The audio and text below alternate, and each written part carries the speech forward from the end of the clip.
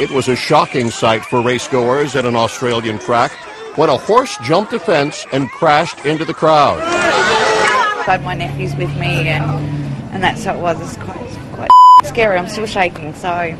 About 50 people were watching the grand annual steeplechase when a horse named Banana Strand jumped the 7-foot brush fence.